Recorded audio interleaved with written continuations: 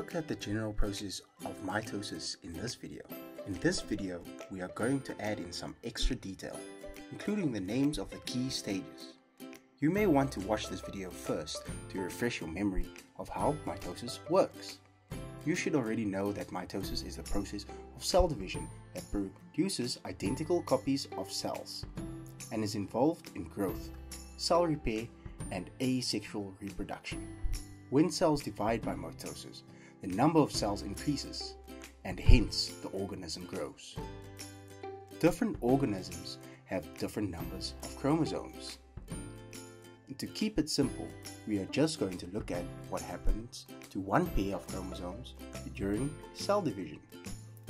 Before we start, just a quick reminder that a chromosome is made up of two chromatids, and one from the mother and one from the father.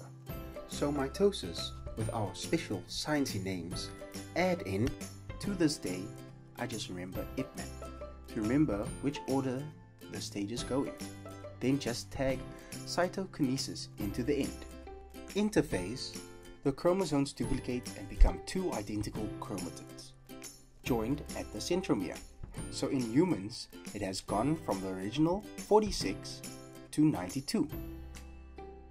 In prophase, in the nucleus, the chromosomes condense, and in the cytoplasm, spindle fibres form. Metaphase, the nuclear membrane breaks apart. The spindle fibers attach to the chromosomes, and the chromosomes line up at the equator of the cell.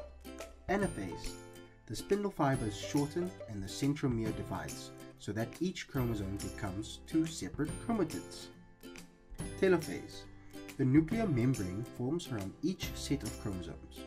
Chromosomes spread back out in their new nucleus, and the spindle fibers break down. In humans, each nucleus has the normal 46 chromosomes again. Cytokinesis. The cell membrane pinches into two separate sets of chromatids into two identical daughter cells with the same number of chromosomes as the parent. So 46 or 23 pairs in humans.